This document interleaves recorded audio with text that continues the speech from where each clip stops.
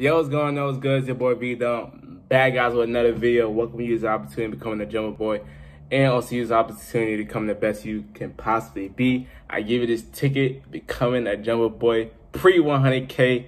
Use it wisely, and we welcome you.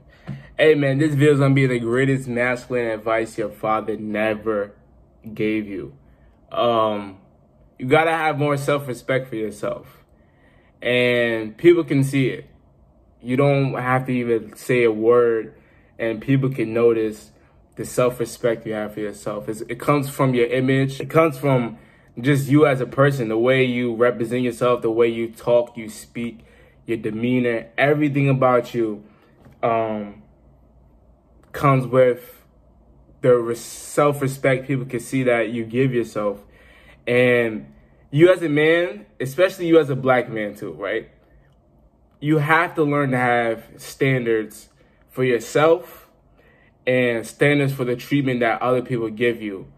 And that's within your relationship, that's within your job, your career. You have to be a man enough, right, to check people when they're giving you the treatment that you don't appreciate, that you don't deserve, that you don't like.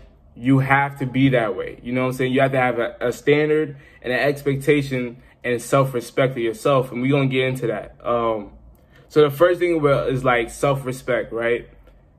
Making sure your body right, you know what I'm saying? Get in the gym. I'm not saying you gotta buy the LA Fitness $35 a month. You know what I'm saying? I'm not saying you gotta get the Planet Fitness. You can easily do calisthenics, do your walking, and be on a calorie deficit. Easy. You know what I'm saying? When it comes within my own life, once I got very serious when it comes to weight loss, I lost 20 pounds. Now, I do know I gained it because I recently got C19. I recently got it, so I wasn't burning calories. I was eating food, right? But when I took my weight loss seriously, I lost 20 pounds like that. You know what I'm saying? Being on a calorie deficit and burning a lot of calories, I was doing 30 to 40,000 steps a day from working at my job and also going to the gym. So yeah, that's one thing right there, is your body. Making sure your body right, you looking good, you healthy, you got good energy, you're not eating junk food. That's very, very important when it comes to your self-respect and respect that other people's gonna give you. There's been times, you know, when I've lost weight where I never even had to talk about myself. Oh, that's the lawnmower. Damn, nigga.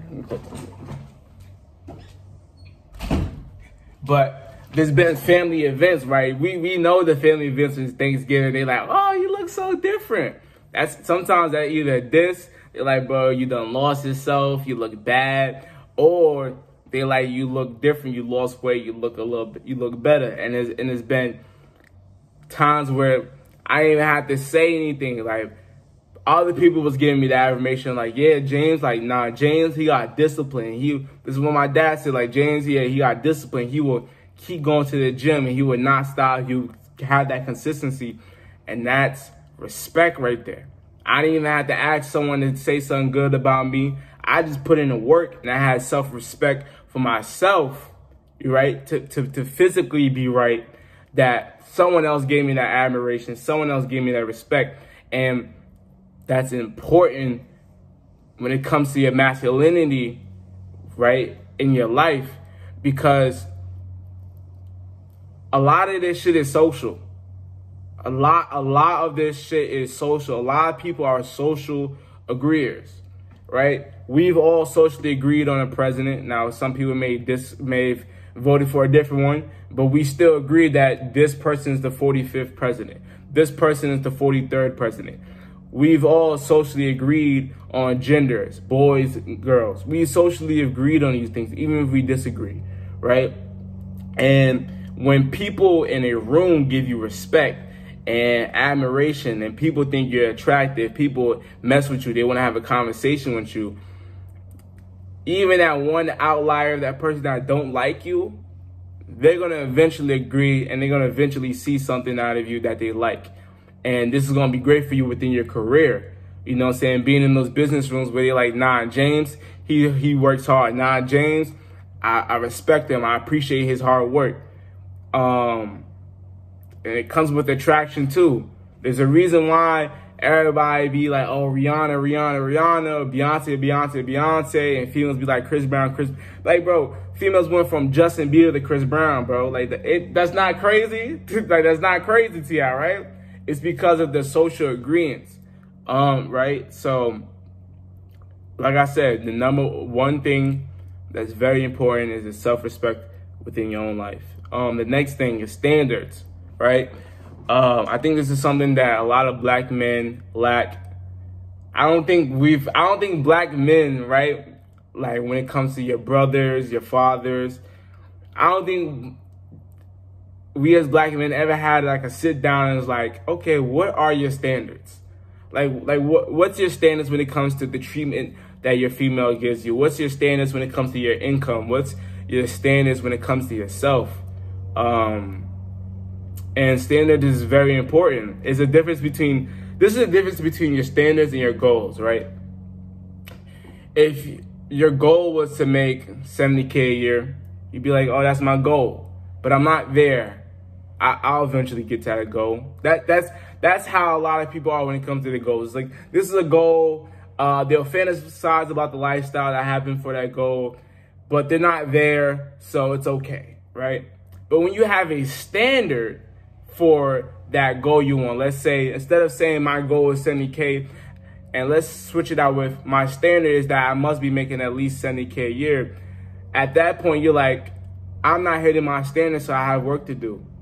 You see the difference? You see how it goes like, oh, I'm not there. Eventually I'll get there just by doing this, doing that, doing these habits, whatever, right? But when it's a standard, you're like, okay, I'm not hitting my standard. I have work to do. And this is something that I think every man needs to have a sit down with himself. Think of the lifestyle you want, right? Whether it comes to where you want to live, the house you want, the family. Do you want a family? Do you want to provide for kids?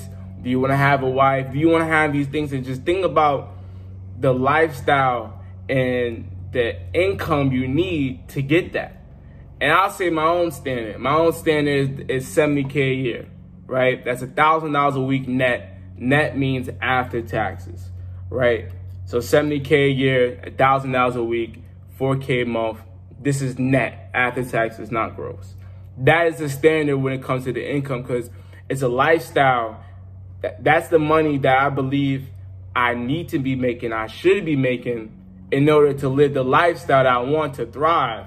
I'm not just trying to survive, bro. You know what I'm saying? Like, I'm not trying to get by, live paycheck to paycheck and just survive. I'm trying to like thrive. I'm trying to live a lifestyle, vacations, nice cars, homeowner, having all of these good things and good attributes. So therefore, I set myself to have a standard that I must be making at least no less than, you know what I'm saying, $70,000 a year. So yeah, that's the next thing I need. That's the next part of the greatest masculine advice your father never told you that I'm giving to you. Sit down and just think about the standards you want to have within your life. Standards and expectations within your relationship too, the way your female treats you. Not many men was taught like how to check your girl and how to let her know that there's boundaries and expectations. Like, bro, people don't.